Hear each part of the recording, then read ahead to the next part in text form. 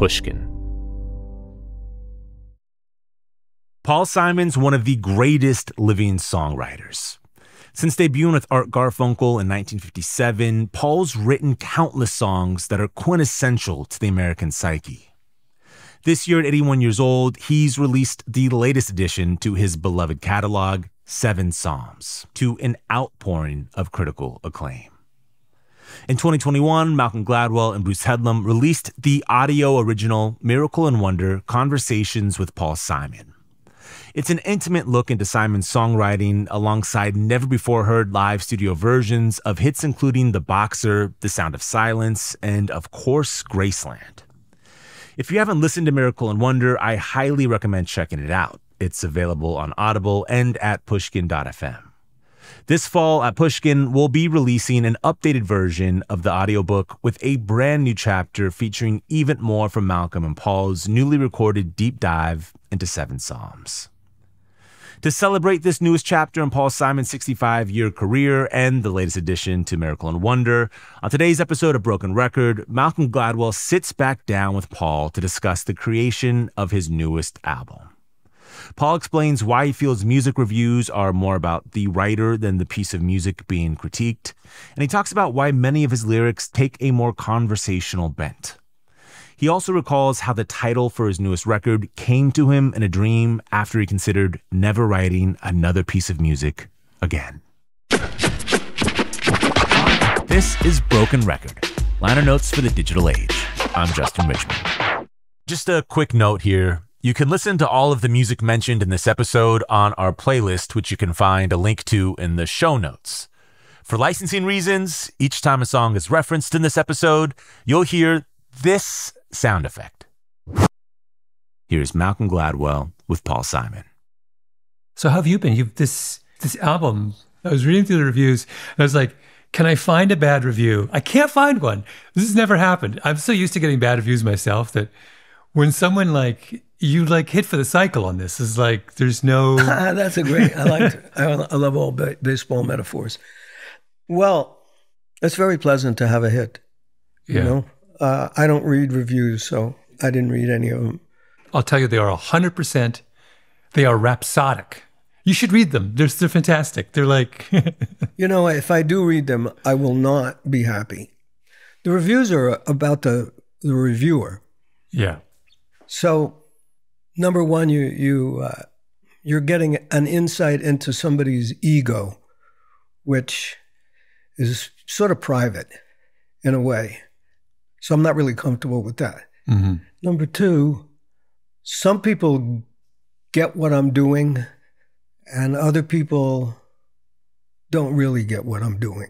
They still, evidently with these reviews, they still like it. Maybe even like it a lot. But they don't go to the reasons that I put there. So, I'll give you an example of things that I've heard, because I haven't read any. He's dealing with his mortality. I can understand that somebody would say happens not to be the case. You know, the way that I write, I would say from that they're probably mostly going on the song Wait. You know, the way that I write it's partly true personally, it's partly like a wish that I have, it's partly other people's lives, but it's a character. Even though the character is me, it's not really me, it's a character. So that character is dealing with the issue of mortality. That's because the way that song was written, maybe one of the last or the last song. The reason that it's placed there is because that's a way to conclude the piece.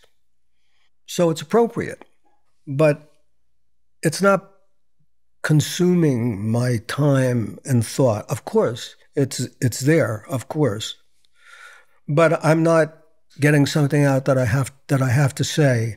I'm concluding this long piece in such a way that it feels, hopefully, that it feels satisfying. Mm-hmm. Did you write Wait thinking that it was going to be the final?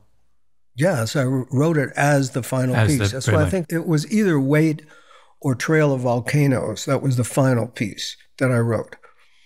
What happened with Trail of Volcanoes was I had another song and it didn't fit anywhere. And so I said, I have to lose this one. It's good.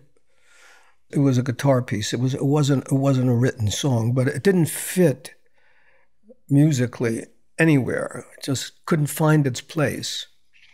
I was at that point in the construction of the piece or the album where my craftsmanship and my editing is dictating what I'm doing. It says to me, that is slowing everything down, no matter where you put it. And I'm looking for something to continue the momentum to get to the final Lord and the conclusion, even though I didn't know what the conclusion was at that point. I understood from years of making records that it wasn't right for the set. So I tossed it out and I said, I need a piece that has more of a sense of rhythm than the rest of the album, because the rest of the album is very free rhythmically. There's no drums, there's no bass. But Trail of Volcanoes comes from a loop, a bell of bells. So it's got a real pulse to it.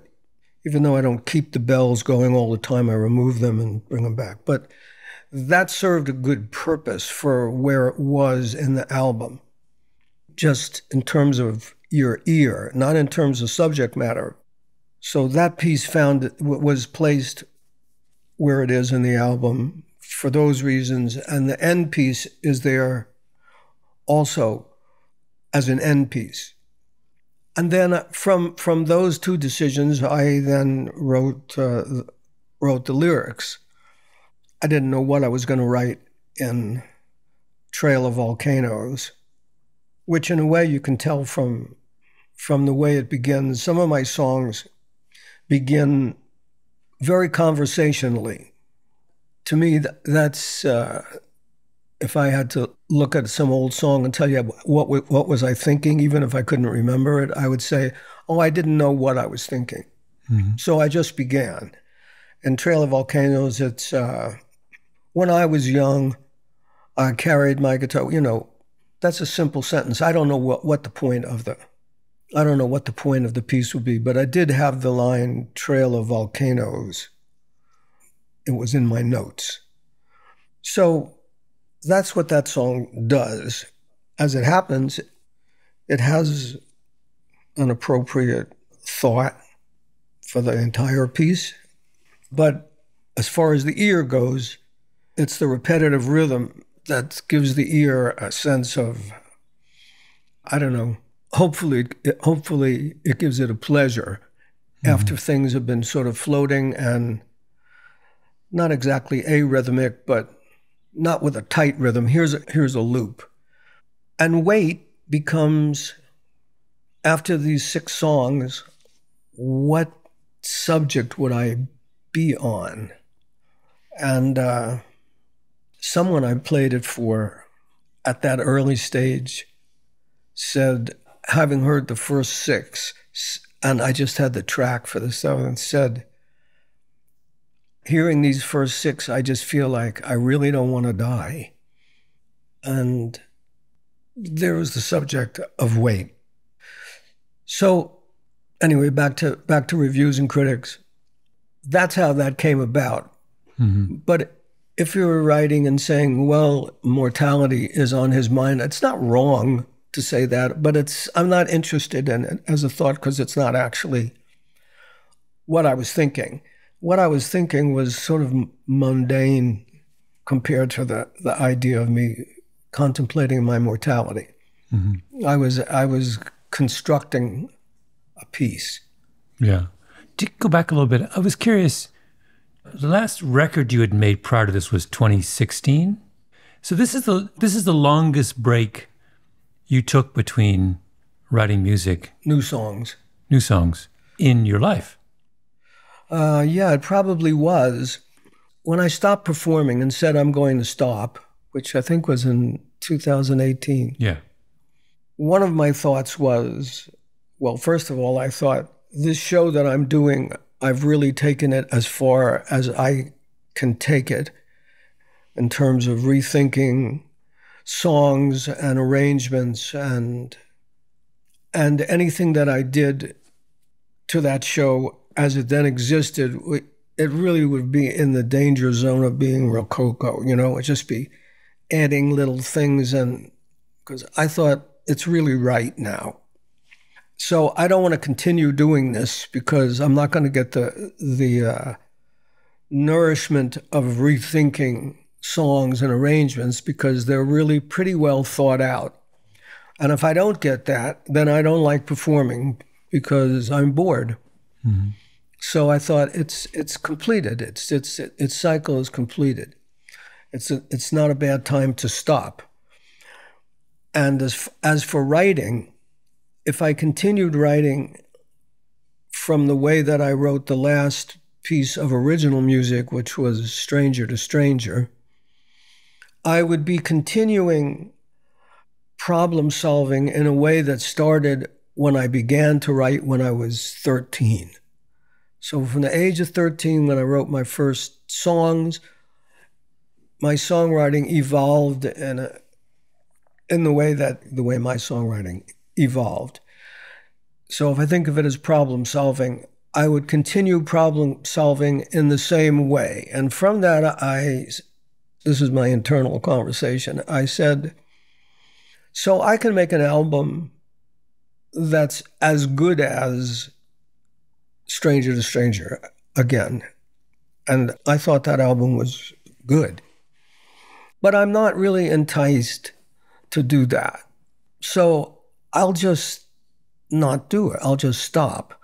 And if I want to find something that's challenging and that's new for me, the way to do that is to shut everything down and begin again.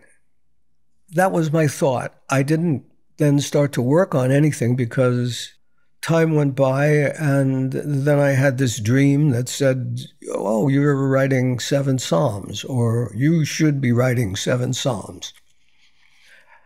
So I began, whether it was subconsciously or not, I don't know, but I began to start from scratch again.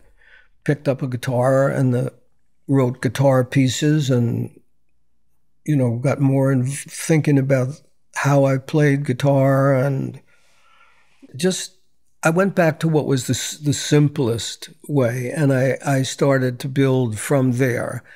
After about a year of writing guitar pieces, words started to come also from dreams, which is unusual for me. I mean, it's happened in the past that I've thought of a line or two, but that's not usually the way I write. This was unusual. Do you remember? Can you even play for me the first little bit of music that got you going on this? Yeah, the first thing that I did was to play the first song. You begin with the guitar part, write the lyrics, and then adapt. Then you start to and fiddle. You write something that's just comes to you for reasons that you can't explain, and you start to think of what you might say over that.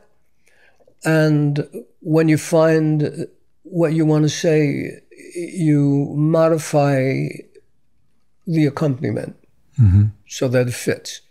Then it becomes a symmetrical pattern, and that pattern is repeated throughout. Every time the Lord section comes, that pattern is repeated. We're going to take a quick break and then come back with more from Malcolm Gladwell and Paul Simon. We're back with more from Malcolm Gladwell and Paul Simon. Can you give me another example from of the kind of loop between the music and the lyrics that you were working on with the... Yeah, the process for me is a thought that comes from some place that I don't know. Just 1 second it's not there, the next second it's there. And with that piece of information, it then gets put into the pile of potentially to be edited, that pile. And the words start to come, and as if you were sculpting a piece of wood or stone, you slice away and chip away to find the right shape. And in the case of the Seven Psalms album, because it's really a voice and guitar, even though there are a lot of other instruments augmenting the sound of the guitar, essentially what you're hearing is a voice and a guitar, which means that particular attention has to be paid to what the guitar is playing and the dynamics of the guitar, the volume of, how loud, how soft it gets. And because it's an acoustic guitar, just the way you play it automatically has... The nature of it is that some notes are going to be louder than others because of the way the guitar is built and just acoustics. So one of the things that happened in Seven Psalms that was different from the other albums is that I really paid a lot of attention to making the notes, the individual notes of a piece, be balanced and have a dynamic to them. So if one note stuck out in a way I didn't want, I could lower it in Pro Tools. Or the opposite. If it was too soft and I needed it to punch more, I could raise it. So one of the things that's unique about Seven Psalms for me is that I'm treating the guitar as an entire orchestra. I use the rhythm of it. So, because it's just a guitar and a voice, I'm paying a lot of attention to what's going on with the guitar. And from that, I'm adding these other percussion instruments, mostly bells, but gongs. I can show you. Like here's a bell. I don't know why this is called an elephant bell, but so here it is.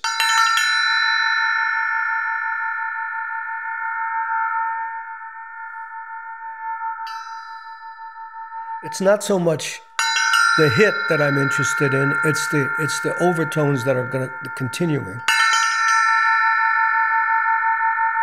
Has a little pulse. So I would attach that to certain notes. Where was that sound used? What song? Oh, throughout the record. Yeah. Just must probably used 100 times. And is that it's called an elephant bell? It's called an elephant bell. Is it actually a kind of vintage? It's not new. Yeah. I don't know how old it is. It's very unusual looking. It doesn't look modern. It's probably Asian. There's kind of claws on it. Yeah, it has. It's probably, out of the Indonesian world. Where did you get it?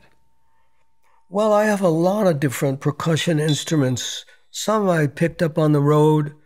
Some are given to me by guys in the band because they knew I was interested in percussion. Mm. So over the years, I've collected a lot of it. So the guitar has a bell in it. It has a ring in it. And sometimes I'd attach this bell to it very subtly. It's not meant to be, really noticed as much as felt. This bell that I'm holding now we call this a spinning bell. Oh, that's lovely. I don't know if you can hear it with this microphone, but it goes, whoom, whoom, whoom, whoom, whoom. That's a different bell. It's used at a different time. It's just like a brass. It's about 4 inches wide, and it sort of looks like a pointy hat, and it's an eighth of an inch thick, and it's made out of brass, and It has a string, and you spin the string around so that when it unwinds, it spins. And as it spins, the sound changes. I'll do it again. I don't know whether these microphones are going to be able to pick this up, but...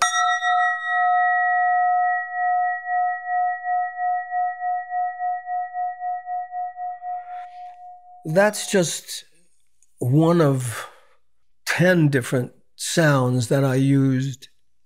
And for me, if you consider this record to be a spiritually oriented record, the spirituality is mostly expressed in the music, even though the words are on the same subject, but the unspoken, the silent conversation, so to speak, well, the conversation without words is the deeper spirituality for me, because it's some expression of something that I hear and feel without words. So going back to reviews, if you're not focused on that aspect, and most reviewers are not going to focus on that because most reviewers are writers, and so they focus on words. Some reviewers are musicians as well, and they hear these other things. When I was mixing the record, I played this for a musician friend of mine who happened to be in another adjacent studio. And he said, I like to listen to it at home. And then when he saw me the next day, he said, I kept thinking to myself, did I just hear, I thought I heard a glimmer of... And then I wasn't sure. I kept thinking throughout the record, did I just hear that sound that I imagined, or did I? That's exactly what I wanted. Who was the musician? It was Chris Thiele, who was a brilliant mandolin player. Mm-hmm. And he was hearing one of those percussion notes that he was hearing that, or it could have been any number of things, because there are so many subtle sounds used throughout this piece, so many. Mm-hmm. But the way I was hearing and the way he heard it was as if the sound stretched all the way to a horizon, and I could just about make out what the sound was in the farthest place away. So that's a very deep, not deep, intellectually or spiritually, but it has a deep visual perspective to sound. It goes way back. And it makes the guitar, this simple acoustic guitar, sound bigger. Anyway, that's what I'm trying to do. Mm-hmm. But wait, Paul, that was a review that you liked. I mean, effectively, he was a reviewer, and you liked what he had to... It's like, conceptually. Yeah, because what he said was exactly what I hoped for. His interest was really piqued, but he wasn't sure whether his interest was meant to be piqued or whether he imagined it. Well, that's great, because now you're really interested. Did I hear that? I loved his question. Did I hear that? Well, of course, the answer is yes, you did. And when you become aware that there's an entire conversation going on way in the background that's related to what's going on in the foreground with guitar and voice, then for me, as the composer, it's much more interesting. Mm-hmm. But that doesn't mean that when people listen to this record that they have to be aware of that. Most people, they're not supposed to be aware of it. It's just supposed to be pleasurable. You're just supposed to say, I really like that. Mm-hmm. Why? I don't know. I just liked it. That's fine. That's how most people hear musicians say, what was that sound? Because they're trained to do that. Yeah. Well, in this case, I was going to talk about the good problem is that the lyrics are so good that you get distracted. I listened to it several times, but one of the times I listened to it the way I remember listening to records in the day, when you'd have the lyrics from the album cover and you would read the lyrics as you were hearing them. And you do that, in one of your first or your second listens, just so you can kind of locate everything. Right. And I was doing that. I was doing this yesterday. And I was like, it was incredibly important because it made me focus for a moment on the poetry. And I was going to talk about this because I think the writing here is some of the best you've ever done. It's exquisite. And I say this now I'm responding as a writer, because I'm a writer. There's a little bit, for example, in my professional opinion, the line about the cows is as funny a line as you've written. No, I had that line for a long time. I heard two cows in a conversation. One called the other one a name, in my professional opinion. All cows in the country must bear the blame. I mean, come on, it's like, that's in the pantheon of great Paul Simon lines. Well, I don't know what that pantheon is, but anyway, to me, the funny thing was the two cows in conversation. Yes, that's right. And that came from out in Montauk, where I lived. There's like on the road that I drive up to our place, there's a big field, and there are cows there. And, you know, two cows were like leaning over the fence, and so I thought of that line and wrote it down. Yeah. It wasn't for anything. It was just a line that I saved. Yeah. And put in there. My professional opinion, you know, I should say this really. I think the truth is that for people who enjoyed this record, the enjoyment is not enhanced by me explaining any of this stuff. I don't think it helps. It's better left unexplained. If it's your job to understand how records are put together, either you're a writer or you're a musician or you're a producer or an engineer, well, then you're really interested in it. But as a person who's not that and just an average listener, they don't need to know that I put this bell over here for this reason or that, or it's either an idea that works and people like it, and in this case, they seem to really like it, or it doesn't work, and people don't hear it, and they're not interested, which is also a fact that's going on too. There's a lot of people who never heard this, never will, and don't care. Yeah. Well, I want to go back to professional opinion for a moment, just because that was the one I was kind of fixating on. Can you talk a little bit about how the interaction between the music and the words in that case? This is about the structure of the entire piece. Mm-hmm. The first two songs, The Lord and Love is Like a Braid, they have a certain feel to them, more like ballads, and a certain mood. I don't know what you want to call it. It doesn't matter what you want to call it. It has a certain mood. So this again goes to me as an editor of the piece that I'm working on. I think the listener who has heard this first two songs, and it's probably about 8 or 9 minutes worth, they have inferred a certain mood about this piece. But I don't want that to happen. So I purposefully make the third piece to break that inference. So instead of having pieces that were, that's a very different mood. Don't stop. I'm enjoying myself. Oh. Well, the reason I can't remember, the reason I'm not playing more is that, I haven't played it in a long time, so I'm sort of going by muscle memory. Yeah.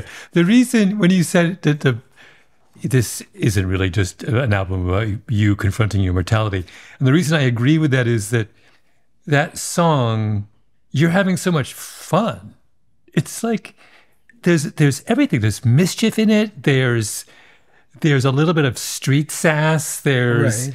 I can see you as a kid on the streets of Queens, like you're both commenting on and kind of mocking a little bit of the popular culture. I don't know. It's just like, it's not a song about a guy at the end of his life confronting his mortality. It's about a song about a guy in the middle of everything, like, Right. There's so much fun in that. It has fun and it has jokes. Yeah, it has. Yeah. Good morning, Mr. Indignation.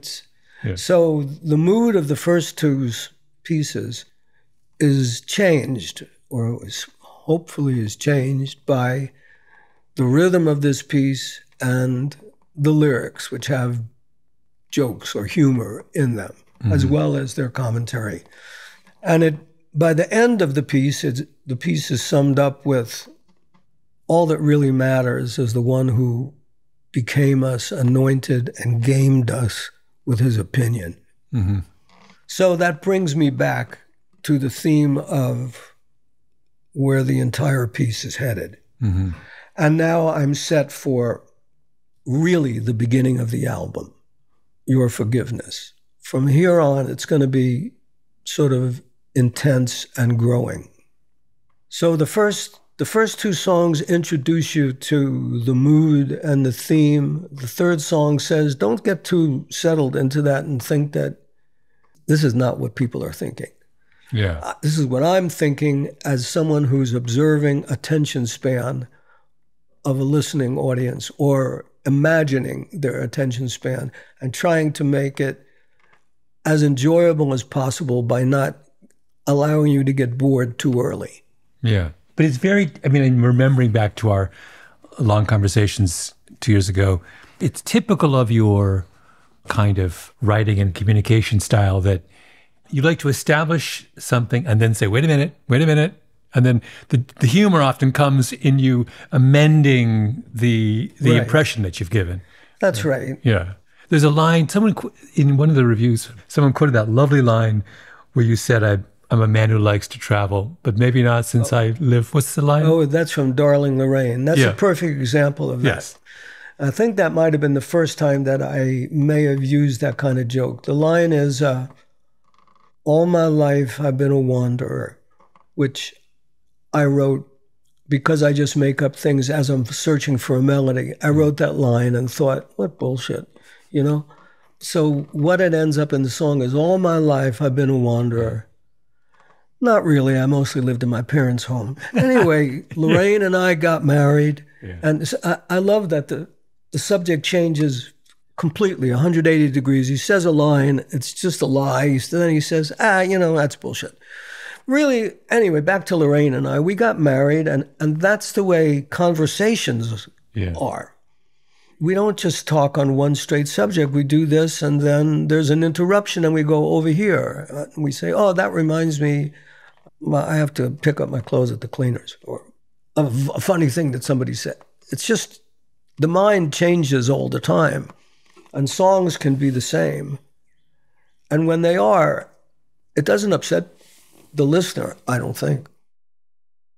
We have to pause for another quick break, and then we'll come back with more from Malcolm Gladwell and Paul Simon. We're back with the rest of Malcolm Gladwell's conversation with Paul Simon. My favorite component, I guess we don't want to call them songs. I don't know what we call them, but Sacred Harp is the one that I was really drawn to. That's mine too. I wanted to talk about that one because it has, on the writing front, there's that one little bit about when the kids get in the car and they say they would have mowed us down. I have it written down here. And then we talk about the boy, about he doesn't talk much anymore, just to the voices inside his head. The boy just gazed down at the floor and nodded once or twice at what she said. That little section that begins with her voice was a blend of regional perfumes. We have no destination. It's another one of those things where I was like, this is as beautiful and perfect a lyrical section as you've ever done. It's like, thank you. It's an entire scene in a brilliant, moving, powerful scene in 4 lines. Well, yeah, I could use you as my reviewer. You can review all my stuff. I'm happy to. But I don't know where that came from, her voice, a blend of regional perfume, but it sang perfectly. Mm-hmm. And it also had a description of... When you say it sang perfectly, what do you mean? It had the right syllables and the right sound to go with the melody that I wanted to sing. I didn't have to push or fit it in, or it was a natural flow of words, but they also were an interesting description that I think would be easily understood. You could imagine what that would be. And it also implies one thing about her as it's very womanly. Mm-hmm. And the other is that it feels Southern, too, to me. It's like regional perfumes. I don't think of it as New York perfume. I think of it as Southern. Yeah. Backcountry Maine is not a perfumed accent. Yeah, it feels like it's Texas. Yeah. Which is where it was set in my mind. You wrote that lyric here. Yeah. And that's why Edie's voice, which it serves the song in several ways that are powerful, I think. First of all, you're not expecting to hear another voice come in on the record that has only been me and the guitars so far. So it's a surprise. And Edie is from Texas, and she sings great no matter what she does. She's one of those people that's, has perfect pitch and sings in tune all the time. It's very enviable. But she's also naturally inhabits that character. So to me, she sounds like that character, and it's really the two of us in a pickup truck, which she drives anyway. So she was the right person to tell that story. And her accent is like that. It is that sort of soft Southern accent. Mm-hmm. So it's a little play.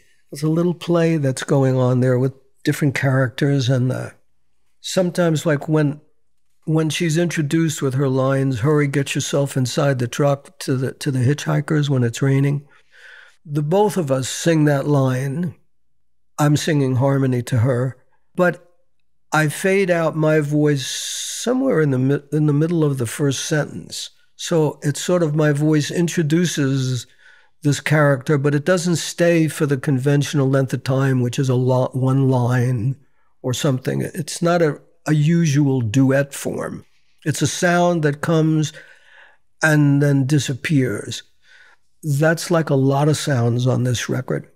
They appear and they disappear. And then the listener says, "What was that?" Mm-hmm. Or hopefully they say that. It's meant to be the way we observe and the way we think. We don't think in 4 bars or 8 bars. We think with no bar lines. Things come in, they go away, and that's what I was trying to do with the writing.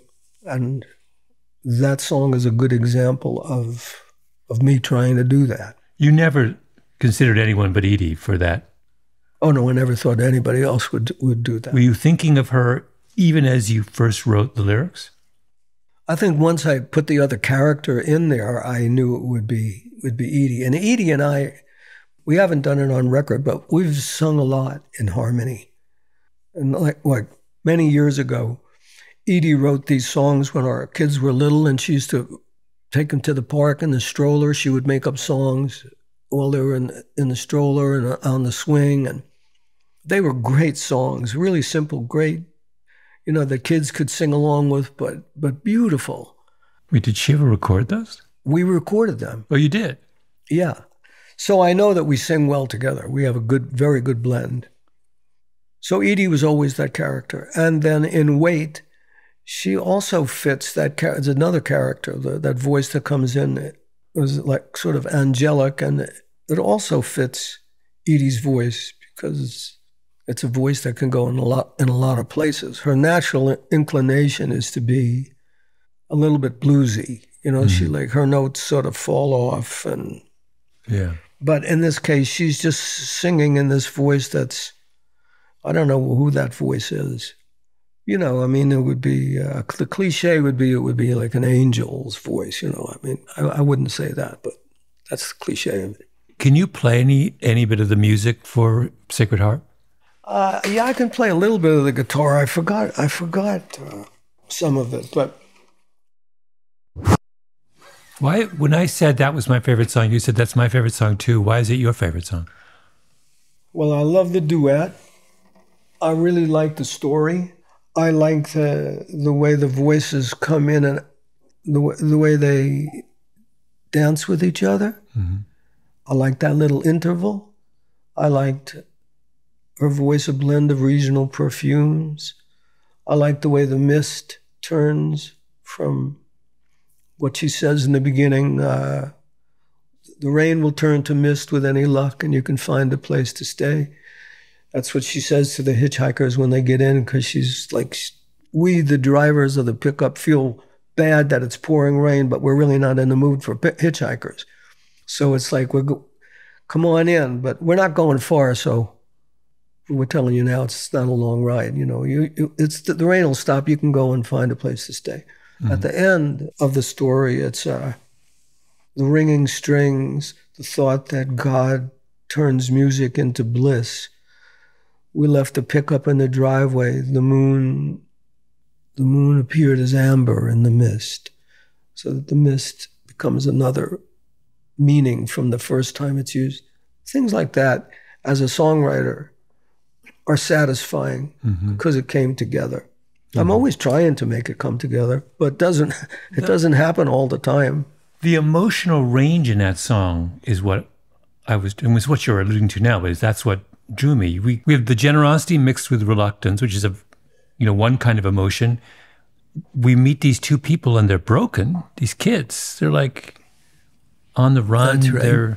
And then we end on this kind of, with the beauty of that image of the mist. I mean, it's like this song what I was saying, efficiency is a terrible word to use here, but the idea that in that compact segment, you can range through this variety of emotions and make us feel all of those things as you're going. Well, you say they're broken. They appear to be broken. You know, my boy and me, we're refugees of sorts from my hometown. They don't like different there. They would have mowed us down, like weeds. Mm-hmm. So they seem like they're broken. He doesn't talk much anymore, just to the voices in his head. But really, they're seekers of spiritual bliss, the sacred harp that David played to make his songs of praise. We long to hear those strings that set his heart ablaze. They're the enlightened pair, really. Mm-hmm. It's an interesting story, I thought. Oh, it's gorgeous. It's odd. It's the one. I mean, as someone who was raised in the church, it's the song that's the most kind of explicitly biblical.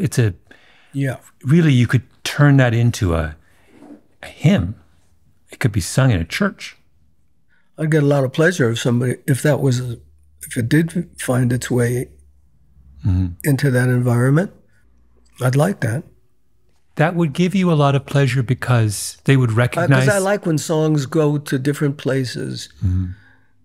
I like it when different communities of people hear something that they identify with in a song. It means that you can read different things into it, and it's something that, as a songwriter, you would hope to achieve that something would appeal to many, many people on a personal level, and that personal interpretation would be quite different along the spectrum of the listeners. Mm-hmm. That would be a successful song. And it happens naturally with every song because, as we said when we had our long conversation, one of the things was that I believe that the listener completes the song. They hear it, they take in the meaning on a personal level. It may not be the meaning that I intended. They even change the words in their mind.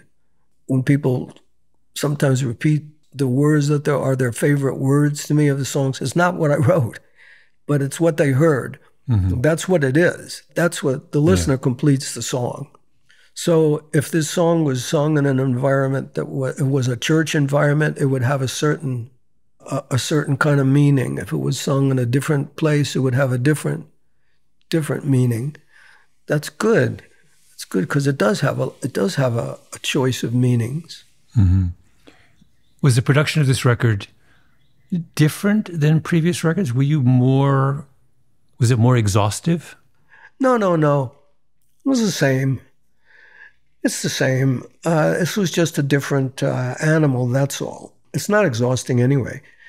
It's not exhausting, and I don't get bored with doing things over and over and over again. It's not even a thought that enters my mind, this is boring. You're searching for something that you can hear, but you haven't attained yet. So you really get interested in the pursuit. It's not boring. It's not exhausting at all. It's really, when you're hot on the trail, it's really exhilarating. Mm-hmm. And it's part of what makes me like to do this and why I've spent my whole life doing it. Is I really enjoy it. And when I get it right for myself, then I get a little blast of dopamine in my brain and I'm addicted. I want it again. Thanks to Paul Simon for taking us behind the making of his newest album, 7 Psalms. Be sure to check out the audio original Miracle and Wonder Conversations with Paul Simon to hear more about Paul's brilliant career. You can find it at audible.com or at pushkin.fm. And again, we're releasing a new version of that book along with a brand new chapter about 7 Psalms this fall. You can hear Paul's new album, 7 Psalms, along with all of our favorite songs of his on a playlist at brokenrecordpodcast.com. Broken Record is produced with help from Leah Rose, Jason Gambrell, Ben Tolliday, Nisha Venkat, Jordan McMillan, and Eric Sandler. Our editor is Sophie Crane. Broken Record is a production of Pushkin Industries. And if you like the show, remember to share, rate, and review us on your podcast app. Our theme music's by Kenny Beats. I'm Justin Richmond.